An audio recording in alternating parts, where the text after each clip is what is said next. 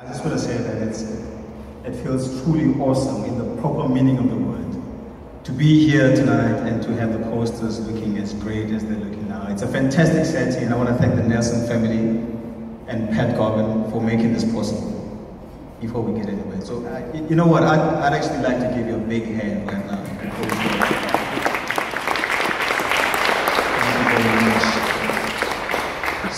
So if you live in Africa like I do, you know, the question is often asked, how do you eat an elephant? Does anyone have the answer? How do you eat an elephant? The easy answer is one bite at a time.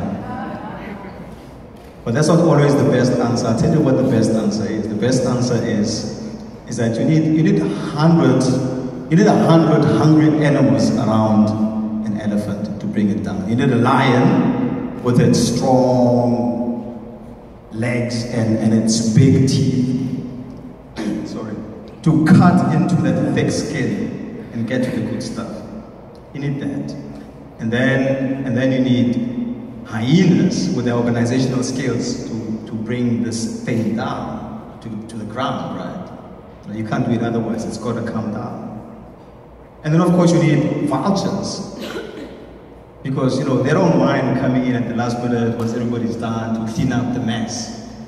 They do that all the time. That's what they do for a living, you know. And then lastly, maybe you need jackals. Jackals will come in and suck the bone marrow, and because that's good stuff, right? That's nutritious stuff. That's delicious stuff. So they'll do that, and they'll take the bones away to clean up the ground, to clear up the ground. So you need all of that. You can't do big things alone. You need the help of other people who have different skills, who have different resources that you have. Okay? And Nelson Mandela found himself in that position. He had to bring the elephant of his time down. And what was that elephant? That was the apartheid system. He didn't do it alone. He had friends, Oliver Tambo, Walter Sisulu, many others. And they helped him bring that animal down. But they weren't alone. They had to work with the international community, people like yourselves. Many of yourselves were in marches, journalists who had to write articles, intellectual people, freedom fighters who had to go into the bush and fight. You know, they all had to put in what they could put in to bring the system down. All right? And enter the Nelson, you know, the Mandela Poster Project. We started out as just 10 guys who wanted to do something for Mandela in the year that he was turning 95, because we had a sense that this might be his last birthday. So we got together, we said, what can we do? What can we do, guys? And we came up with the idea of making posters, because that's what we can do. Initially the idea was each person will do 10 posters. And then we'll, you know, they add up to 100 or so, we'll get 95 from that easy. You know, once you start working, you realize that, damn, I'm creating a gift for Nelson Mandela here. This is not just another guy, you know. I can't do one poster, never mind 10. So we went into the internet, went into Facebook to get some of our friends. Each one has maybe 10 friends who can do posters to help us out. And instead of 95 posters, we ended up with 900 posters. Because on Facebook, you reach the world. You know, I have friends in Greece, I have friends in Brazil, I have friends in the US, we have friends all over the place, right? So this thing ended up being a global project that involved the whole world, which is a really fantastic thing, because at the time, when Nelson Mandela was in his last days, the family was having a hard time dealing with that.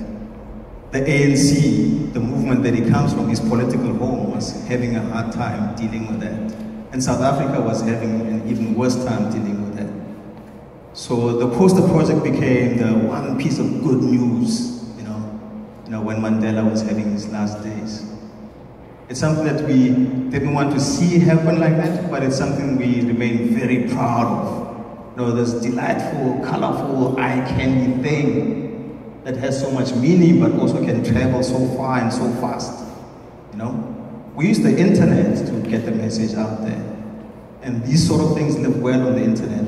It would be a tragedy if Mandela and his story would get buried in history books. and that would be the end of the story. I think Mandela needs to live, you know, for generations to come, to know him, and to think he's a cool dude, you know?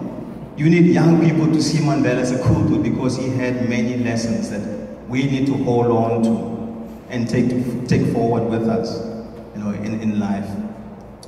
So we sold the posters.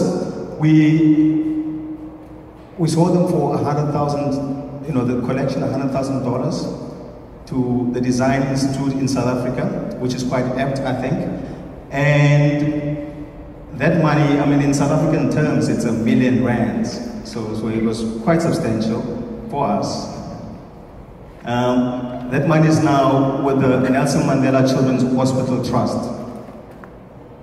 And it's something that was actually Nelson Mandela's last wish, to see a health facility built for African children. There are only 5 children's hospitals in Africa, the whole continent. There's almost 1 billion people now in Africa. 5 children's hospitals. I don't know, you've got hundreds in the US.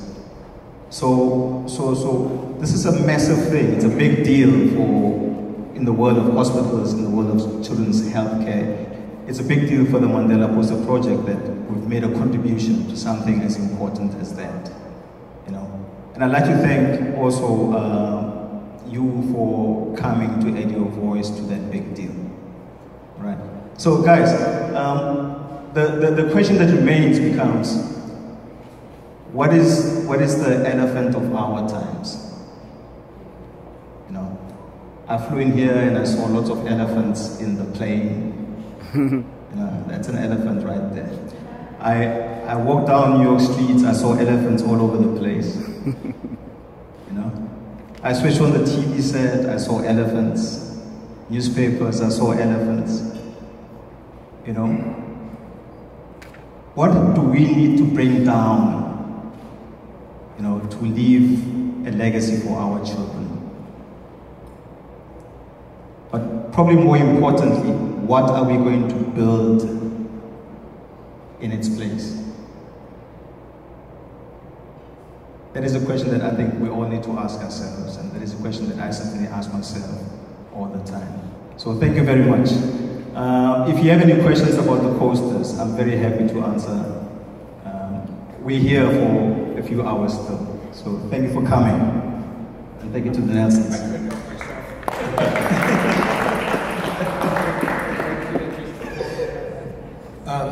Tati explained, this is the poster that he did, and I'm going to have him explain it to you because it's really touching when you see it, and it's better when you see it in person, but he can go through it. So would you explain your inspiration and everything here?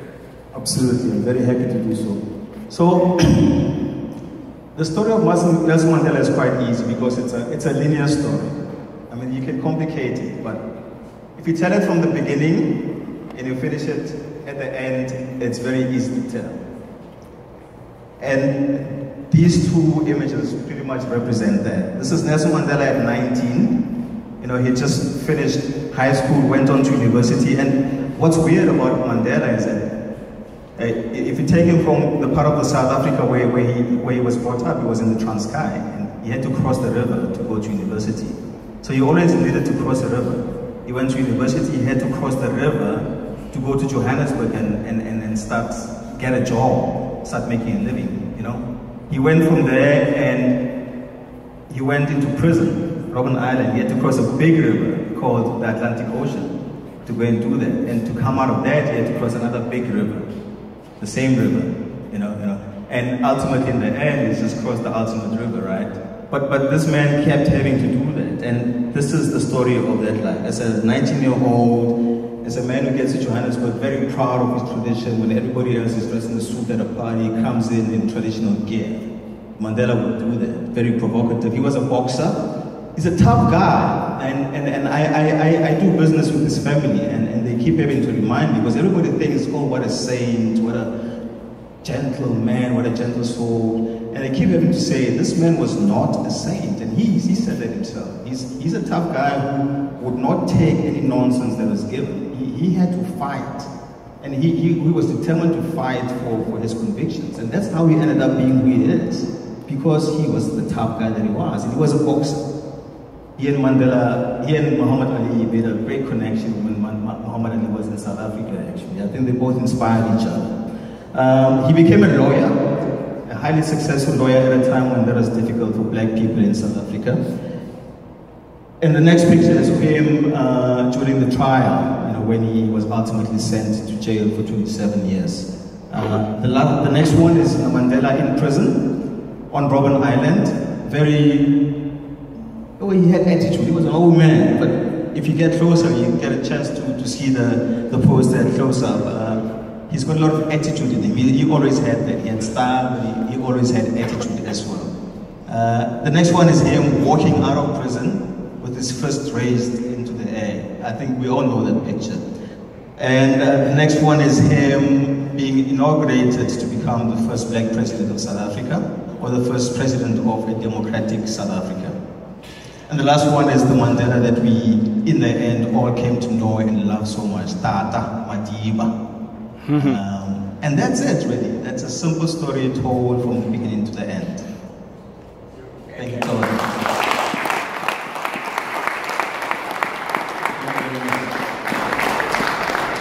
Are there any other questions that I need to answer now, or anyone needs to answer right now? Otherwise, we're happy to answer questions as we enjoy the posters. Bibi, by the way, Bibi is one of the artists. His poster is, Bibi, which one is it? That one right there. I stand right next to it. I think it's beautiful. Yeah. Okay, thank you. Great job, Tati.